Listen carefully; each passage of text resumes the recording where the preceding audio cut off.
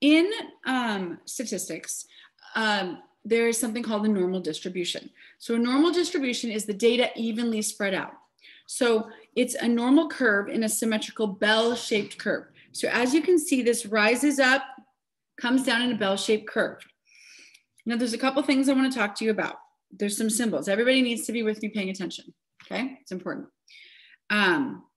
This symbol right here,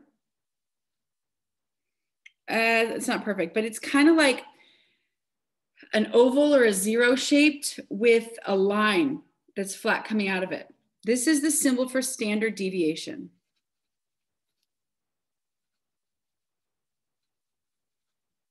And again, standard deviation is the average distance any data value is from the mean.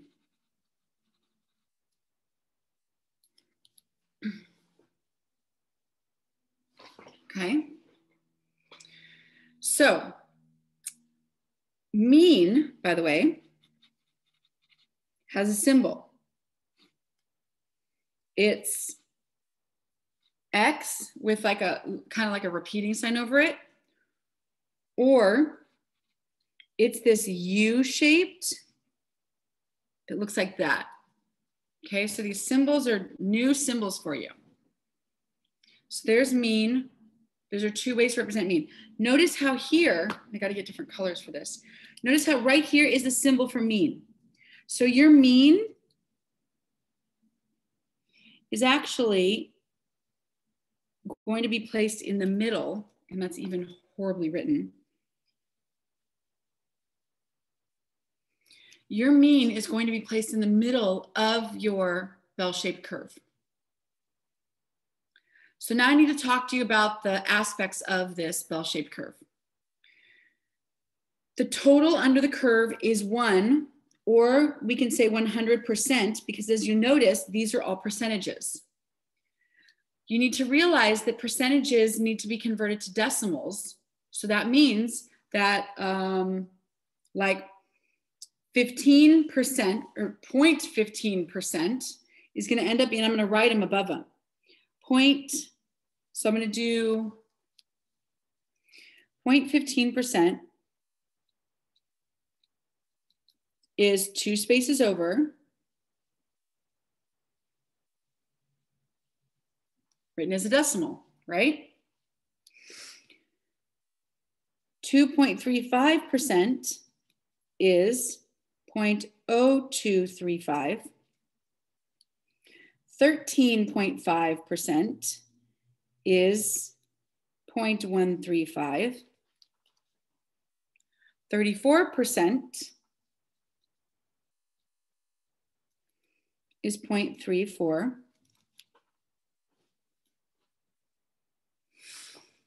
And then the rest are the same. So you'll notice in this curve, if I add up all of these numbers, 0.15, 2.35, 13.5, 34, 34, 13.5, 2.35, 0.15, I get 100%. So all of this shaded region makes 1 or 100%. So that's part A. 68%, look at right here. This 34 plus 34 is 68%. See that?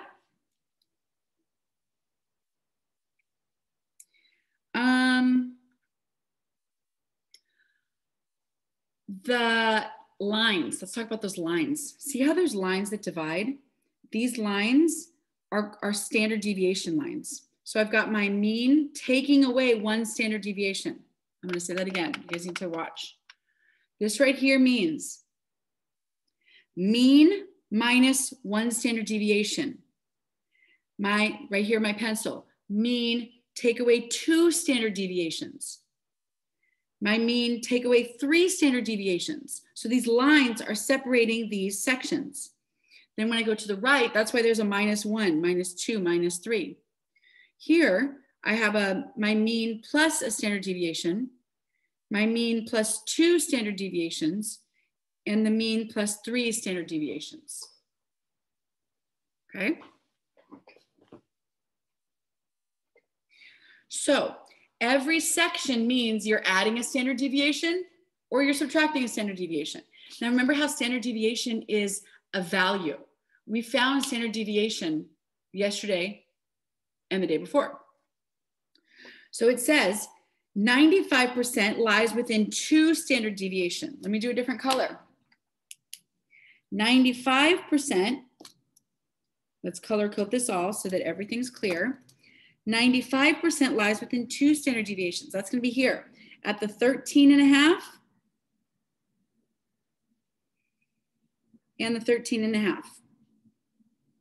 That's going to be 95%.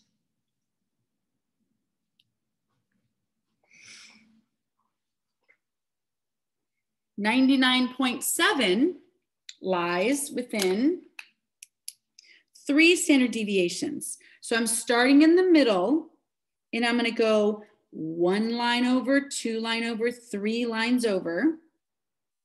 And I really need to make this small. Start at your mean in the center. Go 1 section over, 2 section over, 3 sections over. 3 to the left, 3 to the right. That's what this means. Within 3 standard deviations, 3 to the left and 3 to the right. 99.7.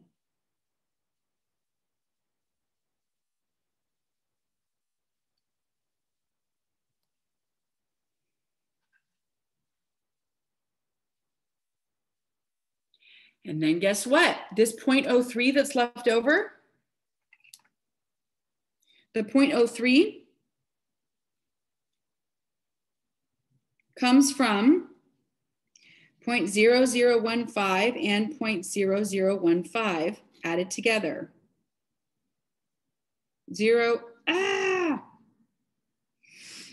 It's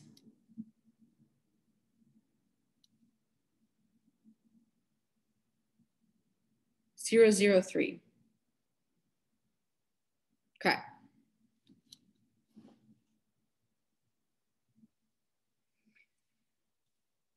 So,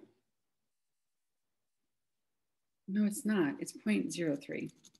So I have too many zeros there. Okay, sorry about that. There's 0.3 left. Obviously, 100 minus 99.7, 0.3. That comes from the 15% and the 15%, 3%, 0.3%.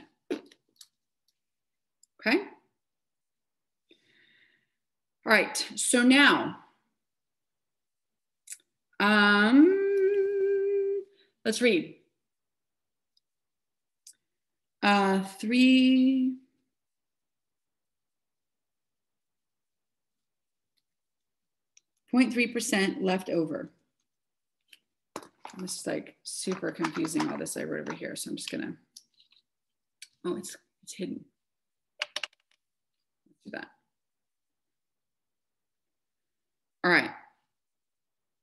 3%, 0.3% turns out to be 0.003. So the standard normal distribution is the normal distribution with a mean of 0 and a standard deviation of 1. So that's why the 0's in the middle, and then I have a 1, 2, 3, -1, -2, -3. And a standard distribution notation, n normal, 0, 1. If a variable x has any normal distribution, this is my mean, comma, standard deviation. The first order pair is my mean.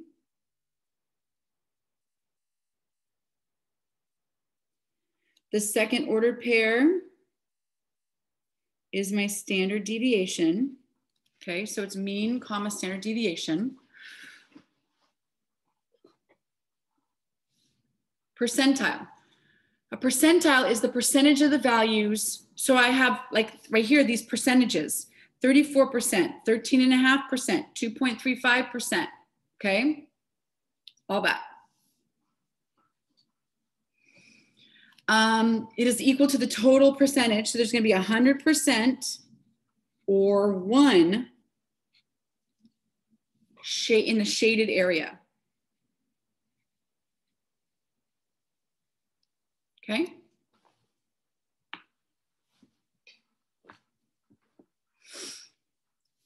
The z-score is the value of number, how many standard deviations? How many standard deviations? So this is going to be, I'm going to explain everything in this formula. X is my data value.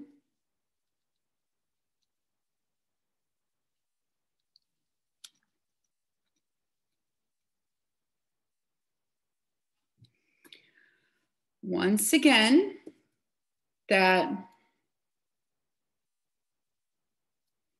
is my mean. The U-shaped is my mean. And how about green?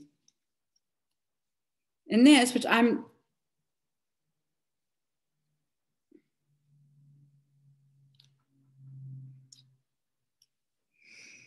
is my standard deviation.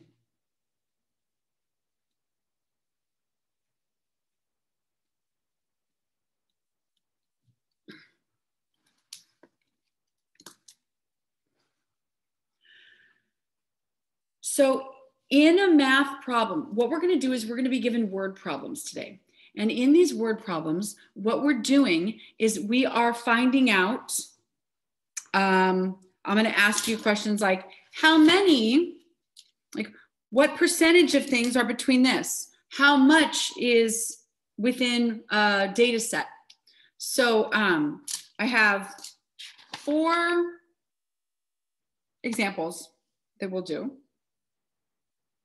So I know this is a lot. I just poured a lot of information on you. I know. Okay. So we're going to do some samples and I'm going to go through and label everything, make everything super clear. Okay. All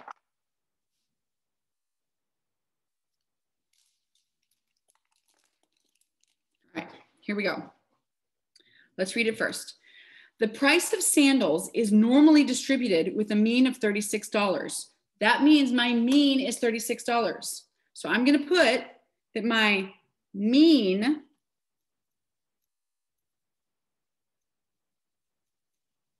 is 36. With a standard deviation of $9. That means every line is $9 difference. Every line.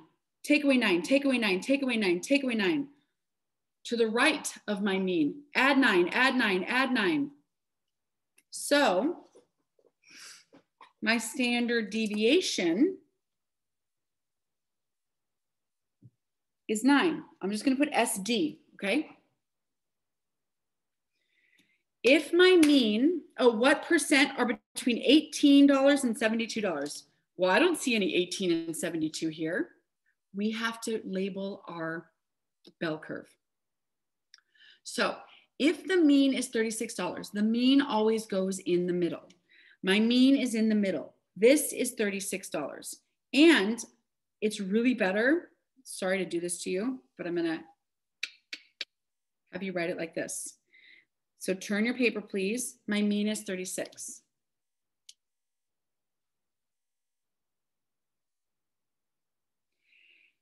If it says plus a standard deviation, plus 2 standard deviations, plus 3 standard deviations, take away a standard deviation, minus 2 standard deviations, minus 3 standard deviations. What's my standard deviation? Oh, it's 9. Okay, up by 9, 36 plus 9. My next line is going to be labeled 45. 45 plus 9, 54. 54 plus 9, 63. And I even have one more I can put, 72. I'm just going up by 9s because every line is a standard deviation. My standard deviation is 9. So 9, 9, 9, every section is 9. So this is my positive going upwards. Going downwards, I have 36, take away 9, 27. Take away another 9, 18. Take away another 9, 9. Take away another 9, 0. So I have labeled my bell curve based on the information given.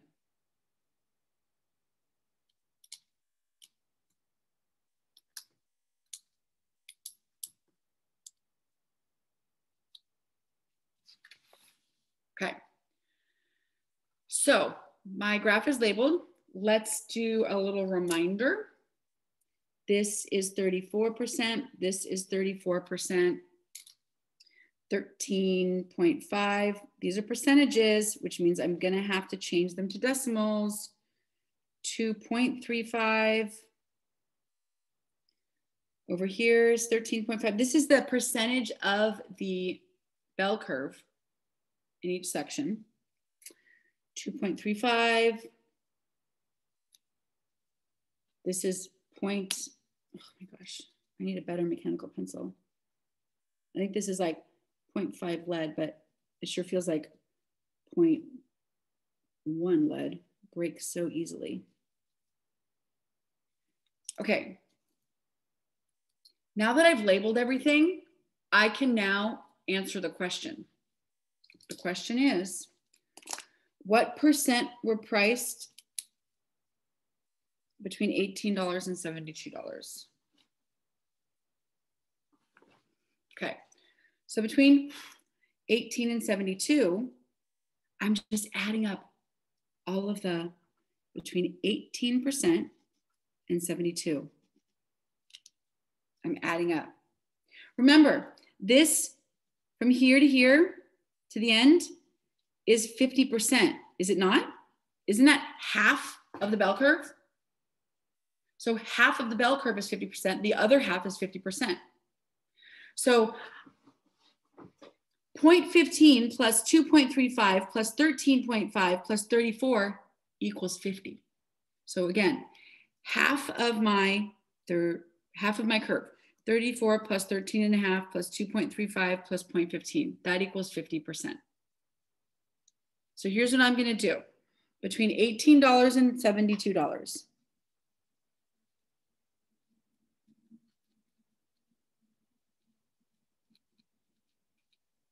I have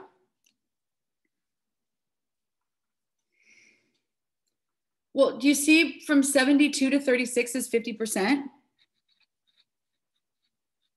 Right? 50% plus this 34 plus this 13.5.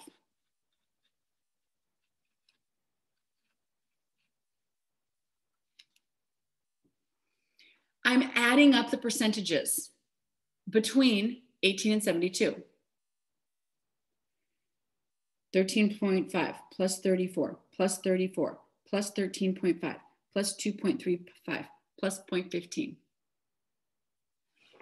All of those add up to 97.5% of my sandals are priced between 18 and 72.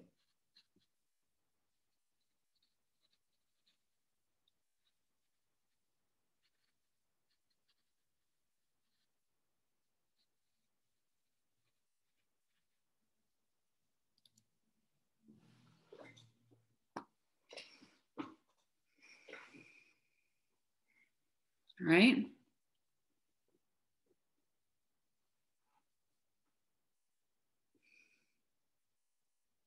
So I'm labeling my bell curve, and then I'm looking at certain parameters. These parameters were between $18 and $72.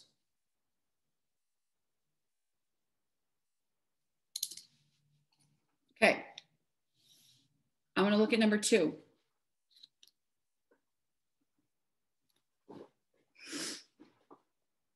Here we go. The weight of strawberries packed in a medium-sized container was normally distributed with a mean of 16.18. My middle number is 16.18. My mean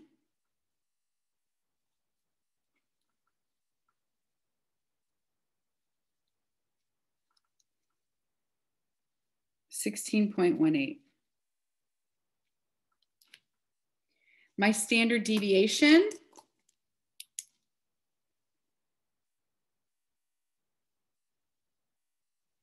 is 0.34.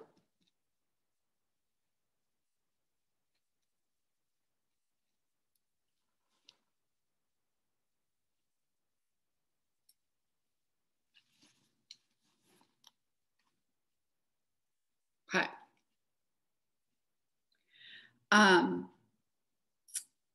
So and you know what, there is something that I wanted to, a vocab word that I really needed to make sure that you heard. Back here, all of this information right here, A, B, C, D, this is called the empirical rule.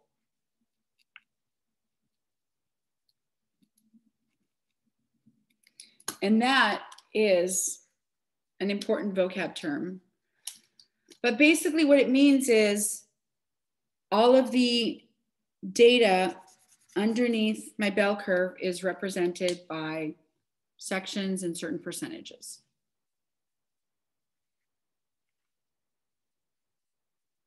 All right, back to the strawberries.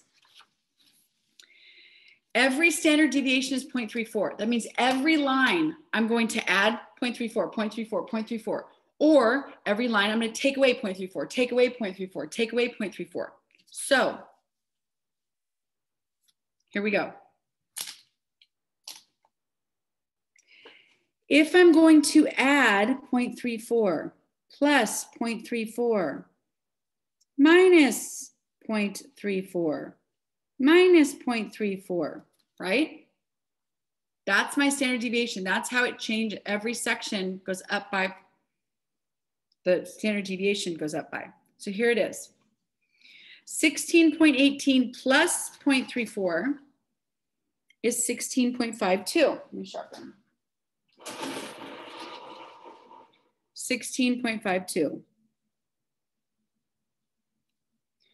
Plus another 0.34 is 16.86. Plus another 0.34 is 17.2.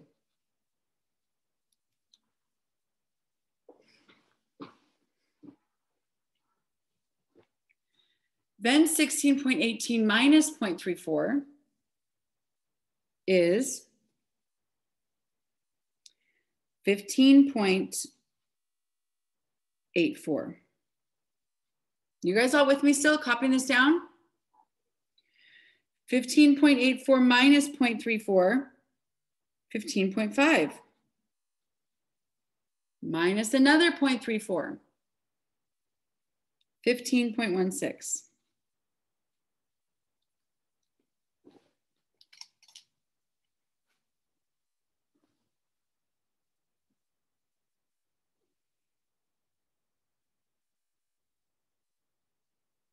Okay.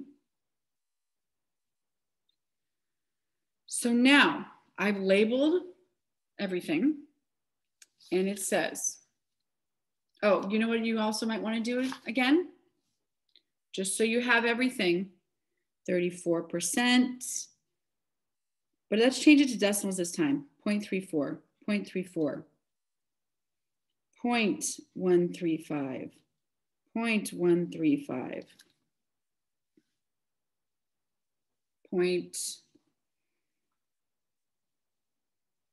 0.0. So basically, you're moving 2 spaces over, right?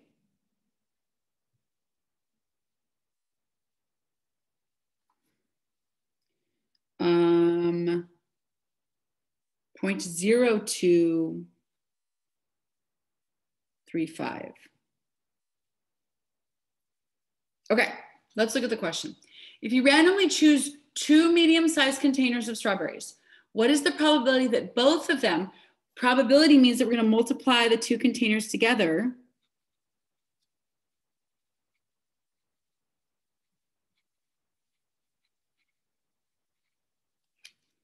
What is the probability that both of them weigh less than 15 and a half? Okay, less than 15 and a half is right here. Let's do it in green. This is less than 15 and a half, and I want to go less than. So it's going to be 0.0. So I'll do the probability of one container less than 15.5 ounces is the 2.35, which is 0.0235, plus 0.15%, which is 0.0015. So I'm just adding up these two sections right here, 1, 2. And you can do that on a calculator. 0.0235 plus 0.0015. This section and this section. These two right here. Or it's actually shaded under here, right? All these shaded right here. It's not shaded up there ever.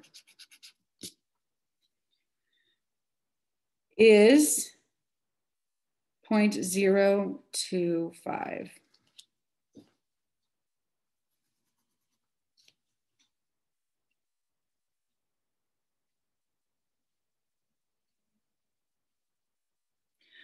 So I look at the data. Where is it less than 15.5?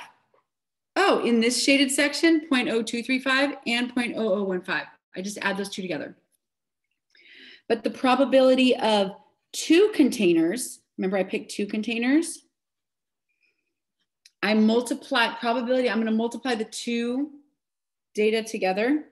My data is 0.025 times 0.025. Here it is, 0.000625. That's the probability. Very, very, very, very small chance.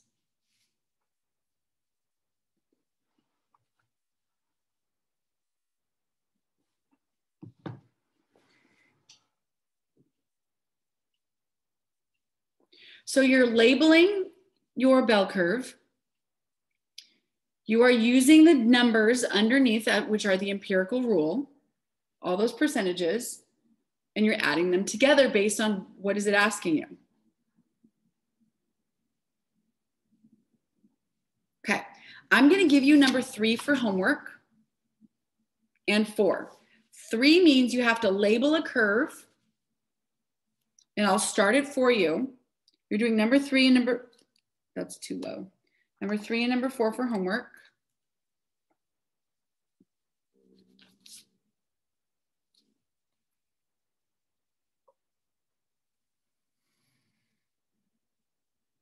Your middle line is gonna be your mean, 500 days.